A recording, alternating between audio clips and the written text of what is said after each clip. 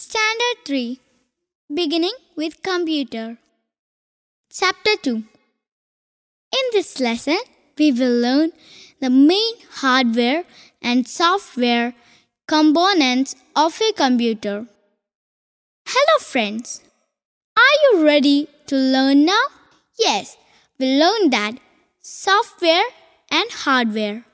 Friends, what do we need to live? Yes, of course, we need water and food. Likewise, you should know how a computer works and what are the needs to do the work. Yes, of course, computer need hardware and software to do the work. I think you are eager to know about computer. Okay, fine.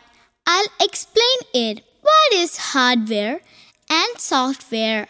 And you know the examples of this: keyboard, mouse, monitor, printer, etc. These physical components are the examples of hardware. Software: Ubuntu, Tux Paint, Gedit, Decompress, etc. These sets of instructions are the examples of software, and you can't touch the software. For example, your teacher asks you, take your notebook, write down the heading, etc. These instructions for you to do the work. Do you know what are the two parts of the software? Application software and system software. Next, we can learn about the two parts of the software. Do you know what is that? That's application software and system software. Let's start learn about application and system software. Get ready. Okay. Application software. It is used to perform specific works for a user, such as draw pictures, do calculations, play games, etc. Tux Paint Gedit are the examples of application software. System software. It helps to start the computer system and controls the working of a computer. DOS, Windows 7, Linux, Mac OS. These operating systems are the examples of system software. What is operating system? Have you heard this word anywhere else? Okay, it acts as a mediator between user and computer without an operating system. The computer can't work. GNU Linux is one of the popular free operating systems. I'll tell you one more interesting point. The actions that you have learned now: desktop, icons, launcher, dash, home and menu bar. Just look in the opened Ubuntu are displayed on the screen. I think desktop. It's a home screen of an operating system. Icons.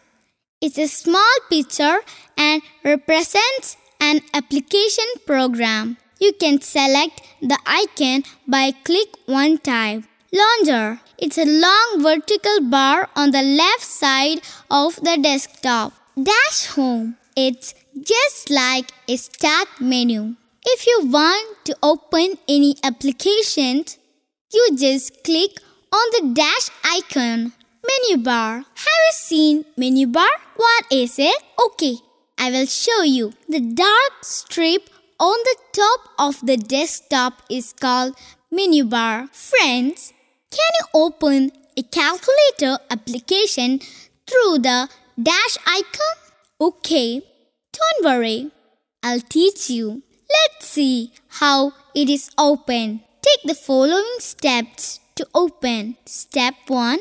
Click on dash icon. The dash home appears. Step 2. Type calculator in the search bar. Step 3. Click on the icon to open it. The window will be displayed. Then, how is it working? Okay, let's see the working of the calculator with an example. See the steps to add 5 and 3. Step 1. Click on the button 5. Step 2. Click on the button plus. Step 3. Click on the button 3. Step 4. Click on the button. Now you can see the result as 8 on the screen. Friends, do you want to draw a picture and listen to the music at the same time? To do calculations also?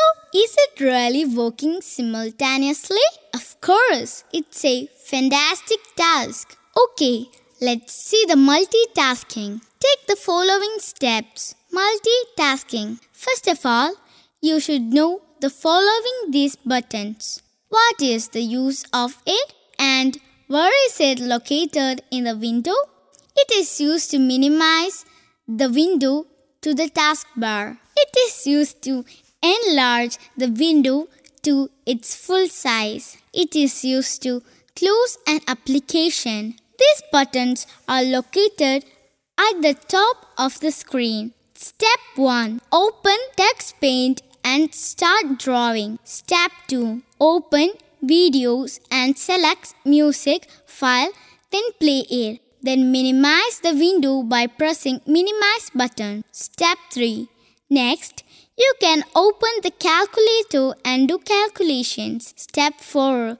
After the calculations, you can close the window by press close button. Step 5. Then click maximize button the paint window to enlarge it to the full screen size and continue your drawing. Okay, wonderful. Friends, try to find more exercise with the help of your teacher.